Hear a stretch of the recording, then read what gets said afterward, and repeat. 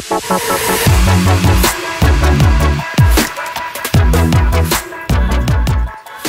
we kind of want controls over the thickness for our curves here and our main curve individually.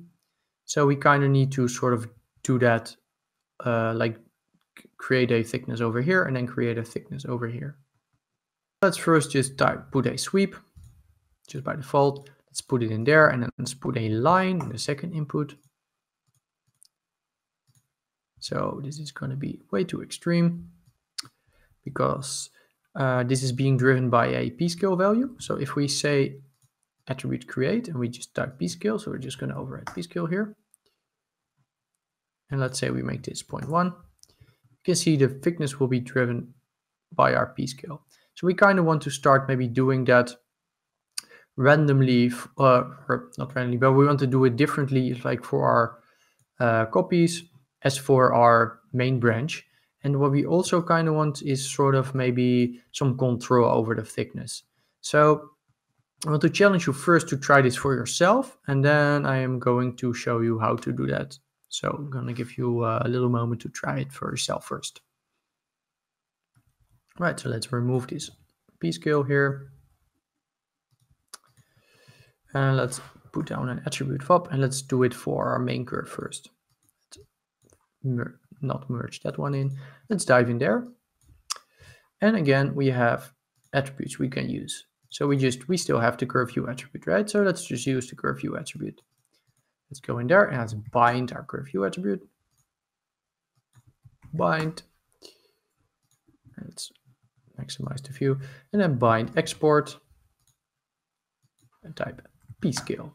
Because again, p-scale is an attribute that's universally recognized by a lot of nodes, including the sweep. So let's put the curve. So not bind, want to be called curve view. I'm sorry. Let's put a ramp parameter in between. And again, let's make it a spline ramp. Go up a level. Let's look at our view. And let's look at so let's make a ramp. Let's increase our ramp a little bit. So it's a little bit extreme. So we probably want to put a multiplier in between here. So we want to multiply the final output. Again, you want to put the multiply after because you always want to have inputs which are 0 to 1. And of course, if you multiply over here, then this input won't be 0 to 1. So kind of want to do that afterwards always. So this would be a multiplier. And now we could sort of say that, okay, we want to sort of ramp it out a little bit. By the way, you can, if you select your keys and then right click, you can set interpolation, for example, to Bezier.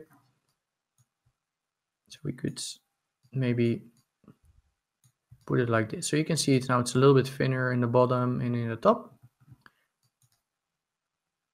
You can see it's sort of acting weird, but that's something we're gonna do we're gonna fix in a little bit. So let's do the same for our small branches. All right, so let's call this, I guess, p-scale. Let's put this in here. Let's merge this back in.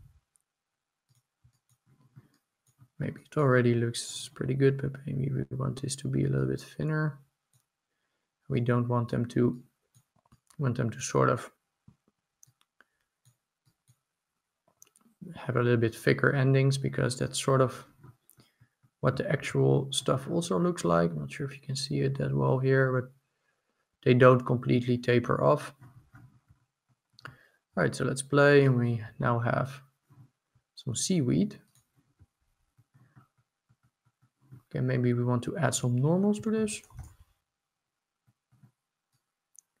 So with normal, it will add vertex normals. Doesn't really matter, I guess, in this case. So we do have this problem where they're sort of, you can see sometimes they're sort of suddenly flipping over. So we kind of need to fix that.